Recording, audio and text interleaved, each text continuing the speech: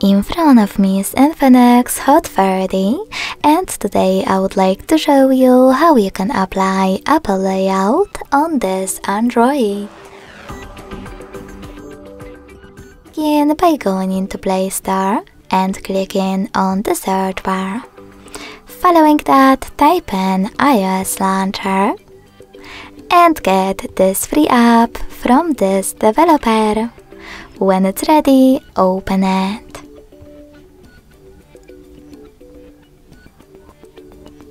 In order to use it, you need to choose while using and allow in all pop-ups.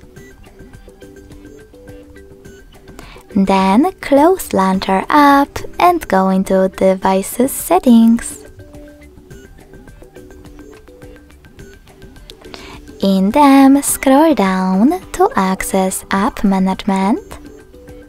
Click on Default Apps and then Home app.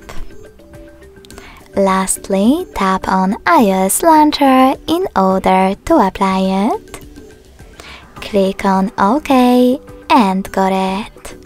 So when I do that, as you can see, Apple layout was applied successfully on my device.